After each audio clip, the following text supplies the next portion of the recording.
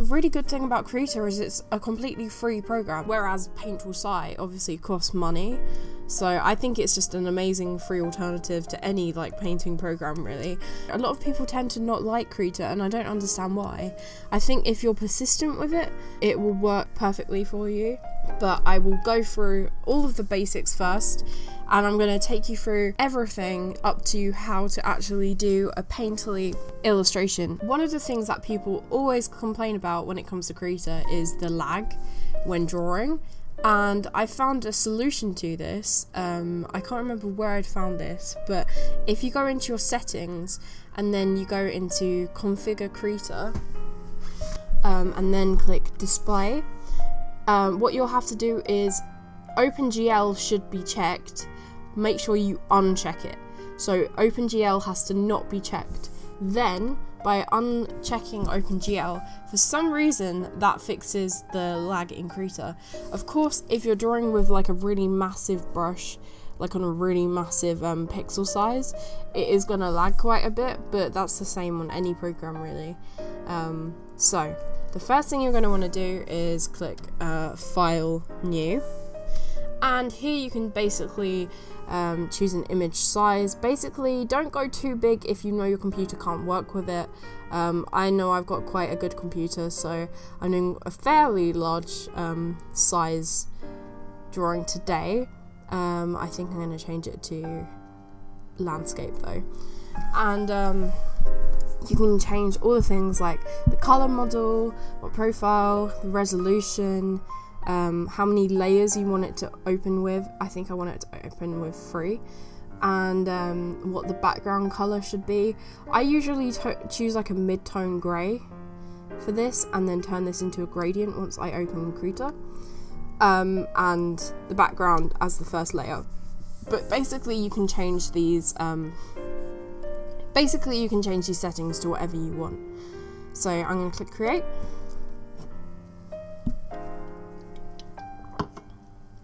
And basically this is going to create a canvas. I don't really like the grey that I've chosen though, because it's a little bit too similar to the grey in the background. So what I'm going to do is filter, adjust, brightness. Oh, make sure you have that layer selected. Filter, adjust, brightness, and then up the brightness of the background just a little bit so it doesn't merge into the actual background behind the canvas. Next, I really want to add a subtle gradient. And what I do when I do add a gradient, it's right here under the eyedropper and the paint bucket on the left toolbar. The reason I add a gradient is, and you don't have to do this, this just helps me a little bit, is I use a gradient to try and work out where the lighting is coming from.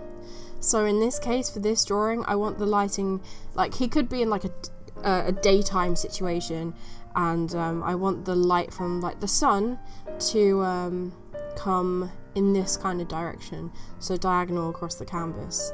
So that just adds a slight gradient. In fact, I'm going to make it a little bit bigger than that. 1 minute. So that adds a gradient onto the canvas, and that really helps me when it comes to lighting and everything. So in terms of layers, I'm going to assume you guys know what I mean by layers, but for those who don't, a layer is basically, I visualize them as like if you had this in traditional art, it would be like if you had different sheets of translucent like tracing paper or acetone over one another, so you can layer them up and not affect anything beneath it. So basically if I draw on layer 2, it's not going to affect anything on layer 1.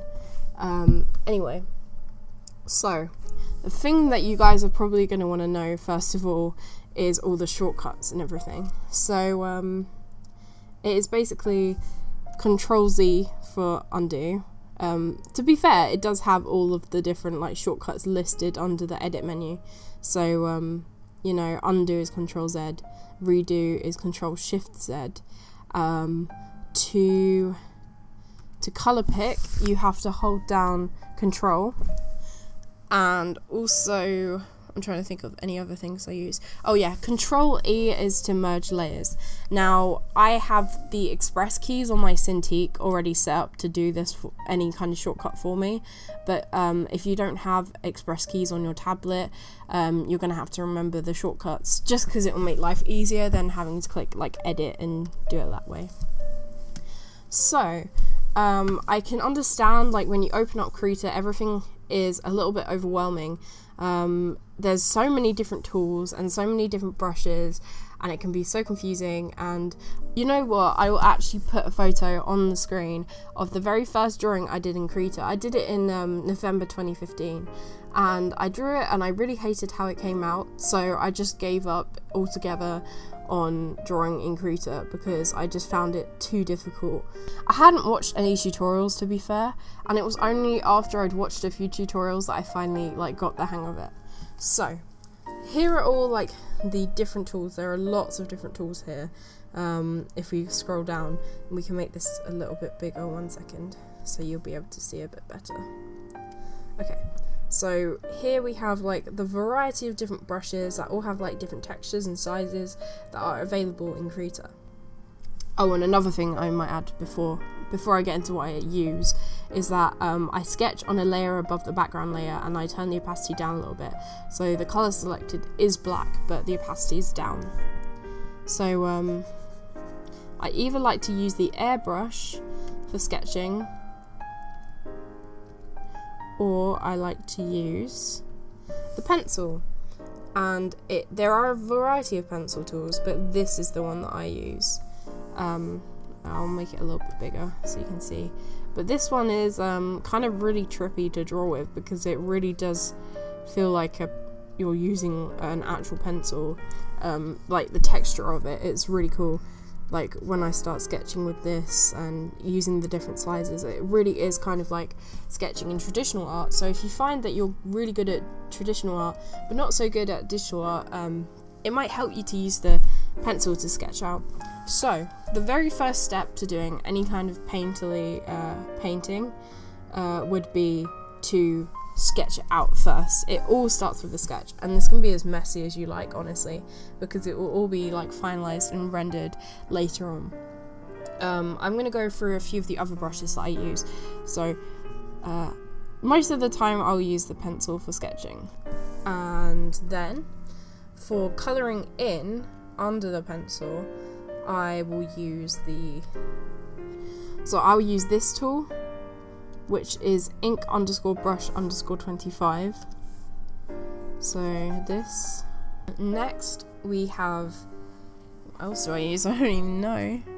Oh, and then when it comes to blending everything together, I use this brush, which is called Bristles_Hairy, and it looks like this. And then finally, if I want to add extra layers to add extra shading, I will use the airbrush. Okay, so these are the basics of what brushes that I use. So I'm going to go ahead and sketch something in the pencil tool, and then I'll explain the next step after that.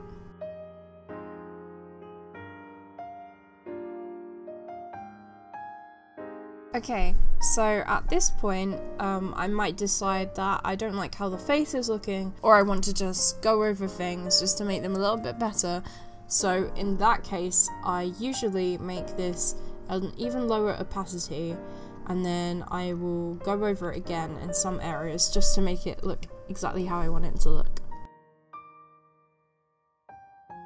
And then I'll just merge these two layers together. So I've basically just gone over the face to make the features look a lot more like how I wanted them to look. The next thing I will do is I will lock the layer, lock the transparency of it. So here you see this little checkerboard on the layer. You have to basically click that, and it will come up with this little like padlock, and it basically tells you the layer is locked. Then I will go in and change the colour of the lines that I've made. So usually I prefer to use like a warm colour, because if I'm doing people, there's going to be lots of skin tones, and I will then fill it in with like a deep red or a deep orange, but you can choose any colour you want. Then I'll set this to multiply. Then I will hide all the layers, make a layer above the background layer, fill this in probably like an orangey colour, and I will set this layer to colour mode. So then this will colour over the background layer, and the reason I've done this is because I want it to mimic the kind of lighting we have. So this is a daylight situation, so I want the background to kind of look like a golden ray of sun, if that makes sense. Everything's gonna look kind of tinted like gold a little bit, so having the background show this a little bit is gonna help a lot.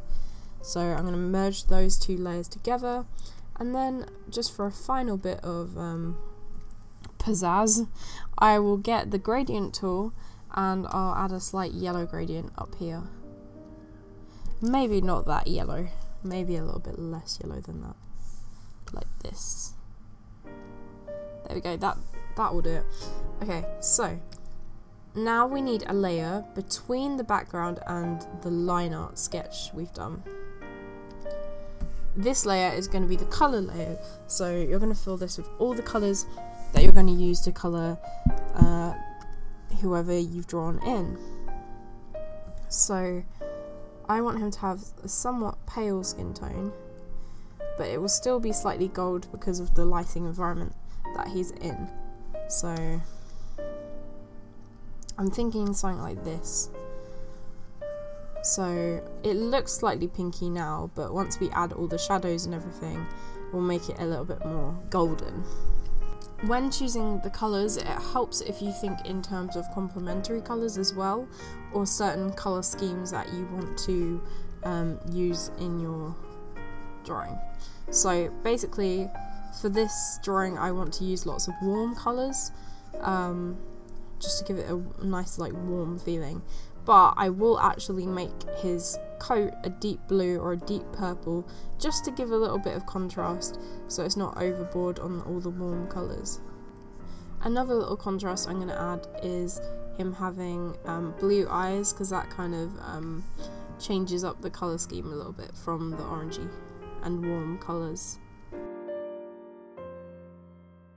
So this is where layer functions come in. So above the colour layer that you just created, you're going to want to make a new layer and change the function of this layer to multiply. Then turn down the opacity to somewhere around about 40–30%. And using whatever brush you want to shade, you'll basically pick a colour that you want to shade the skin tone. So I see that there's a lot of this kind of colour around the skin tone. I'm going to make it a little bit more orangey just because of the lighting situation, and using this layer I can basically draw over in the areas that I want there to be shade. So I'm going to show you what it looks like with and without that shading. So with, it looks like this, then we're going to merge that down. Next we're going to do what you call localized shading. So what we do is the same thing again, make a new layer, make it multiply, and turn the opacity down a little bit. Now we're just going to shade the areas that we want to be really dark. So just go over areas that you've already kind of shaded, just to give them some extra depth. And shading things pushes them in, highlighting things kind of brings them out towards you. So things that protrude in the face, like cheekbones, they're going to be lighter, they will catch the sun because they are higher up on the face, whereas things like where the cheekbones sink in, that's going to be shaded. So just bear stuff like that in mind.